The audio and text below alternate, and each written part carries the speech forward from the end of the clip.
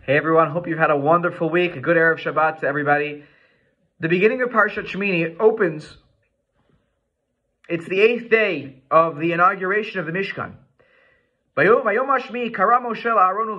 Moshe calls Aaron and his sons to come to the Mishkan to do the avodah, to do the service that is meant for this day. This is the first day that the Kohanim are going to get to work. And who else is called to work? The pasuk ends, Ziknei Yisrael. Moshe also called the Ziknei Yisrael, the elders of the Jewish people, to come to this moment. If you continue reading the parsha, you don't actually see the Ziknei Yisrael getting any sort of command by Moshe.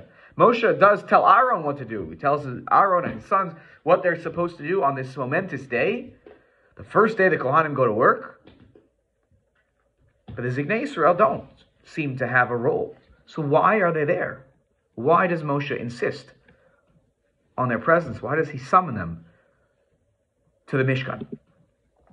There's a midrash that tries to, I think, get at this point. Quoting Rabbi Akiva, Amar Rabbi Akiva, Nimshalu Yisrael Of. Rabbi Akiva compares the Jewish people to a bird.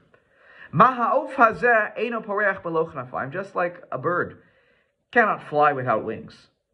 Kach Yisrael ein yecholim la'asot davar chutz mizikneim. So too the Jewish people cannot do anything without their elders.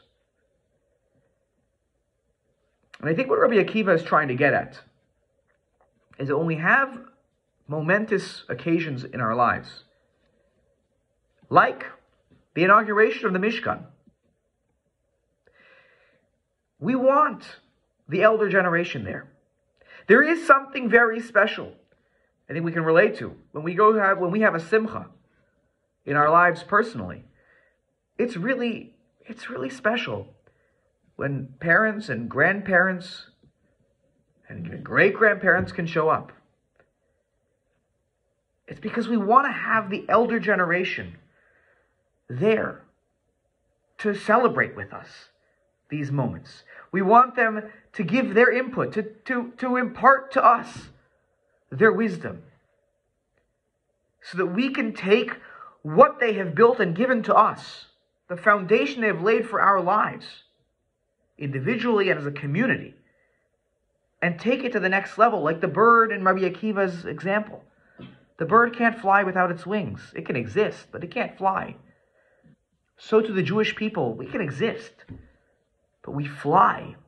We're able to soar to new heights when we have our Ziknei there, when we have the previous generations with us, guiding us, celebrating with us, and giving us strength.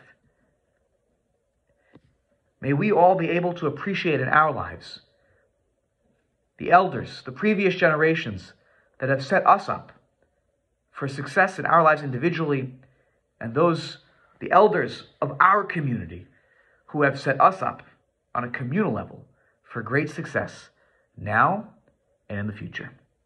Shabbat Shalom, everybody.